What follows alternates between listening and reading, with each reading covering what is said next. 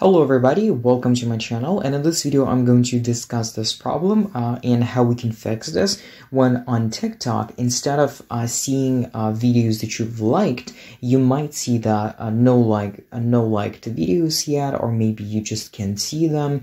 And so basically I'm going to discuss ways of how we can fix this specific problem. If you're interested in this question, definitely watch this video until the end, and before you start, don't forget to like, subscribe, and hit the bell button to get notifications about my new videos. Let's go.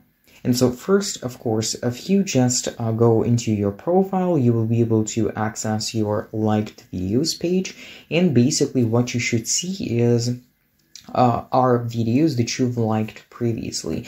But if you're experiencing an issue when, for example, you just tapped on this page and you cannot see any kind of videos, first what you can do is try to close and open up the application again. So basically you should try this, and actually this might help you.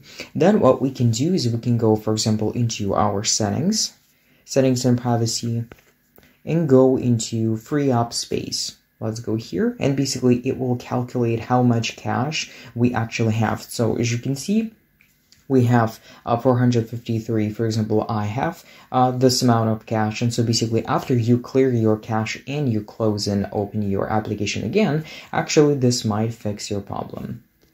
Also, what we can try to do is we can go, for example, into your Play Store, or basically where you can update your applications. And we should actually search and find out whether or not there we can have an update for TikTok.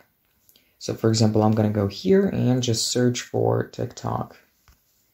And just look for, and as you can see, if we have an update, we should update the application, because with updates, developers actually fix a lot of problems. So I suggest you to try to update your application. And so basically, also you can try to restart your phone, but if nothing actually helps, what you should do is you can go into a help center and just ask the developers about your problem, or basically sometimes we just need to wait just a little bit until the actually owners of the application will be able to fix all the problems. So I hope that you've enjoyed watching this video and you found it helpful. If you have, please don't forget to like, subscribe, and hit the bell button to get notifications about my new videos.